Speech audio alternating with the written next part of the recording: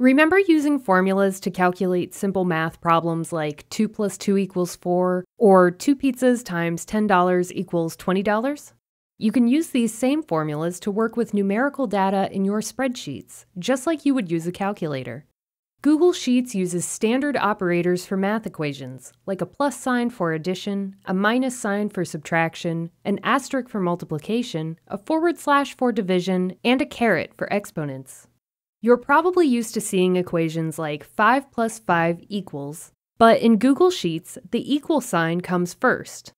That's because the cell itself contains or is equal to the formula and its value. We'll start things off slow with a simple addition formula to help calculate a budget.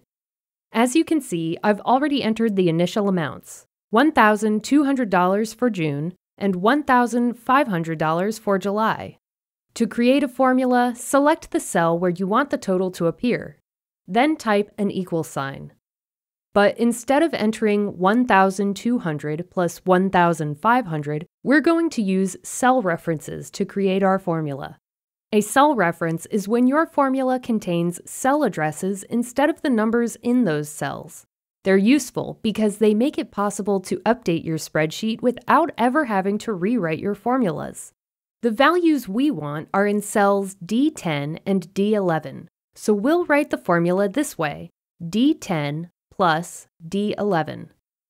Press Enter on your keyboard, and the formula totals the numbers in D10 and D11, whether we leave them the way they are or change them to something else, say 500 and 900. The total recalculates automatically. There's an even easier way to make cell references. You'll need to use something called the point and click method. Why don't we give it a try on this formula? Here, I want to calculate the cost of supplies. That means I'll need to multiply the two numbers you see here, 15 times 8.75. So I'll start my equation, then just click this cell to make reference to it. Now type your operator, in my case, an asterisk, and click the next cell you want in your formula. Press Enter, and the total appears. Editing formulas is also just a click away. If you have any formulas that you want to fix or modify, all you have to do is double-click the cell.